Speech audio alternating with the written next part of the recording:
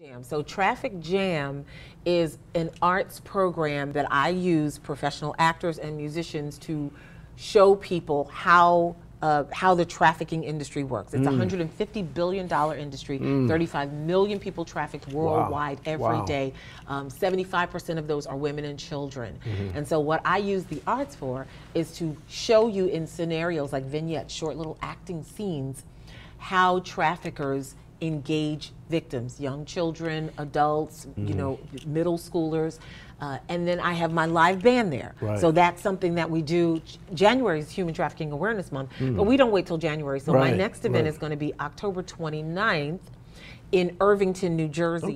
So this next, this October 29th is funded by a really generous group of women called the Women World Changers, who I work in a business with one of the women, and she has a group that funds nonprofits, and she said, you know, human trafficking in New Jersey and really worldwide, but in New Jersey is on our heart, and we're happy to see somebody doing something about it.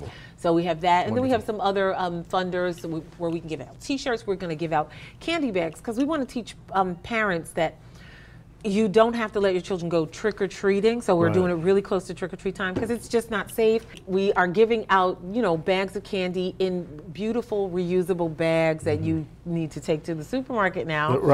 So in New Jersey. So we got some sponsorship for that too, to give out those bags, but just so people can come out, have a really great time. We'll have some breakfast to go bags sponsored by another women's group that I'm affiliated with called Zonta.